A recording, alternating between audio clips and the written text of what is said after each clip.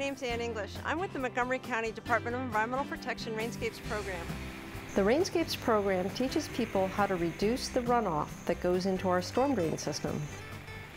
This storm drain system actually carries all the pollution, pet waste, trash, oils, any kind of chemical it encounters right into our streams.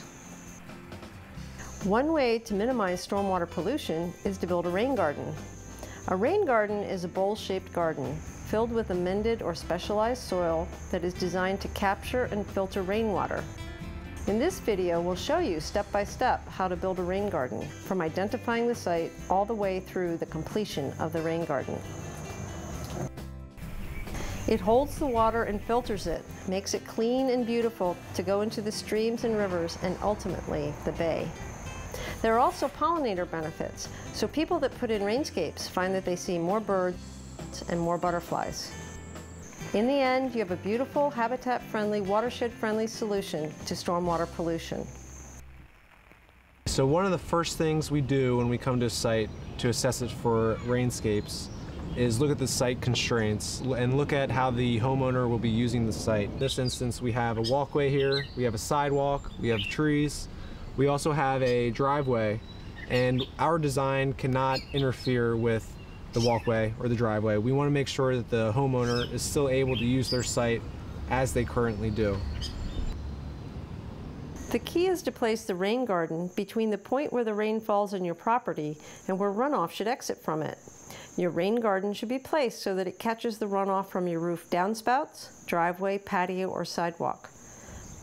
Remember to call Miss Utility before you start digging. You don't want your garden to interfere with any underground utilities such as gas and water. So what we would do next is, using the RainScapes manual, figure out how big this facility needs to be. To use the tables, you'll need to measure the area of the impervious surfaces that will be directing water to the rain garden. In plan view, measure the area of the roof that drains to each downspout. Add up those downspout roof areas and any other impervious surface that will drain toward the garden, and that gives you the total impervious area. To use rain garden sizing tables, decide how much rain you wish to catch in your garden. The amount of rain is shown in the center of the table. To get a rebate, you'll need to capture at least 1.5 inches. As an example, if you have a 500 square foot drainage area, and you want a garden that can store 2.3 inches of rain, you'll need a 100 square foot area with a 1 foot deep prepared planting bed. To capture the amount of rainfall that we need to capture, this rain garden needs to be about 10 feet by 10 feet, or 100 square feet total. Now when you say 100 square feet, that's actually the area of standing water? That's correct. The total square size of the project footprint might be closer to 200 square feet. That's because of the berm that is needed to hold the water back, and also the conservation landscaping that we will add to help blend our rain garden into the existing site. Since rain gardens depend on water soaking through the ground, it's important that the soil drains well. You must test the soil to see how well the location you've selected drains. This is usually called a perk test for percolation. So we're going to dig a perk test. This is always the first step to a rain garden, because we want to determine if this soil is actually going to drain water. So I'm going to dig a 2 foot deep by a 1 foot wide hole. So you can see here we have our 12 inches for our width. We want to check to make sure we have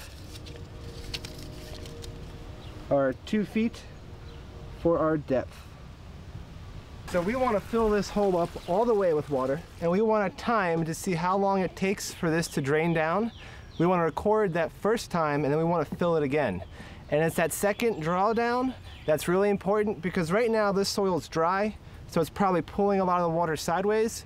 We want the soil to be saturated to determine our perk rate or our perk test. So filled it up, we're going to cover it for safety purposes, put a cone on it, come back out later this afternoon, see how far down it's gone, and then once it's emptied, we'll fill it again, record that time, and then we'll know if we have a suitable location. If it takes longer than 36 hours for any of the fills to draw down, then this site would not be suitable for a rain garden, because you'd end up with standing water causing mosquitoes. We don't want mosquitoes in our projects.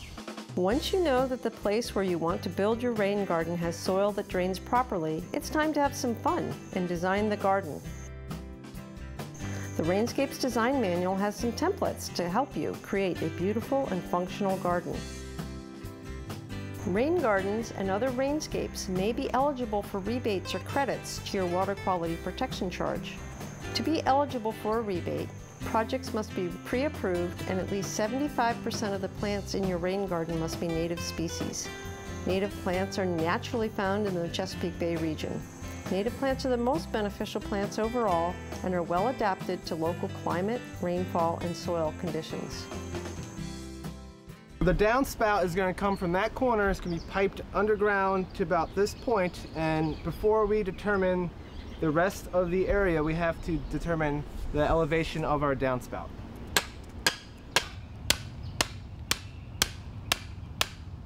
All right, nice and sturdy. I'm gonna put one back by the downspout. All right. We want to level this line, so I'm gonna pull it really tight on here. It's really important when you use these line levels that the string is really tight, and we use masonry string because it won't break. Okay, Dan, bring it up about an inch. A little bit more. That's good. So I measured at the house. The line is about 2 feet off of where the pipe's going to be. And here you can see that that line is about 2 feet 11 inches. So that means this point is 11 inches lower than that point. So now we verified that that pipe is going to have plenty of incline and won't be in the ponding. With your design in hand, you're ready to create your rain garden. So I guess the next step is to start marking the perimeters of our garden. We have flags, we have the stakes, we have our string, we have our line level, our mallet, and our paint. And with those tools, we'll be able to put a good outline in of this garden. As you can see, there are many decisions to be made about your rain garden. With the proper evaluation and planning, you'll find a RainScape solution that is both functional and beautiful. We are constructing this rain garden in the side of this residential yard in order to slow down water that's coming out of the gutter, going to the rear where it causes a really muddy flooding problem in this residential backyard, and then it flows off the site to other adjoining properties. So we're going to bring it through the gutter system into the front and the side yard, where it will get absorbed by the rain garden and then slowly disperse into the side yard and the grass. The first step is to pull up the sod with a sod cutter or shovel. The sod cutter is preferred so you have rolls of sod to finish the site or for easy disposal. After the sod has been removed, you can start building the berm and digging out the garden. Refer to the sizing chart for the depth of the planting bed. The depth of the hole will be the depth of the planting bed plus 8 inches of berm. The soil that is excavated is used to form the berm. That soil should be compacted. The garden bed, which will hold the planting soil, should not be compacted. What you do is I want you to bust these bags open, spread about 2 inches of leaf row on the berm, run this backside, and then till it in, okay? All right. In this location, work is also underway to create a conservation landscape that blends the new garden with the existing landscape. The downspout must be extended to ensure that water is directed into the rain garden. A landscape fabric around the pipe keeps the soil out so water can flow freely into the rain garden. This pipe extends at least 10 feet from the foundation and is downhill from the building. In a big storm, water in the garden is able to overflow safely onto grass and conservation landscape areas. The rain garden soil used in the garden typically is a mixture that is 50% washed coarse sand, 25% topsoil, and 25% compost or organic material. This soil has more space in it to soak up water that the plants can then use.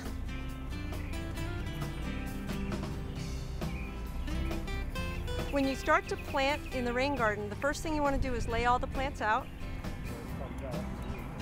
And then you take them out of their pots and you start to plant. When you plant, you dig a hole the same size as the root ball, but a little bit less deep, because we want the plant to be about 1 inch higher than the rest of the soil. That will allow you to mulch up to it with your 3 inches of mulch and have a good planting. Mulch prevents weeds, Yep. adds nutrients to the soil, and captures pollutants. To establish the plants, make sure the garden gets at least 1 inch of water per week from rain or a hose during the first year. Remove weeds, litter, sand, and sediment that may have entered the rain garden.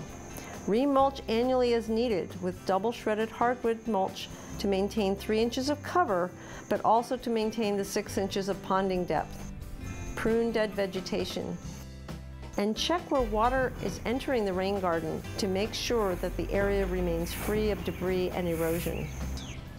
RainScapes, like rain gardens and conservation landscapes, are beautiful ways to reduce water pollution. From all of us at RainScapes, thank you so much for participating to do your part for the environment.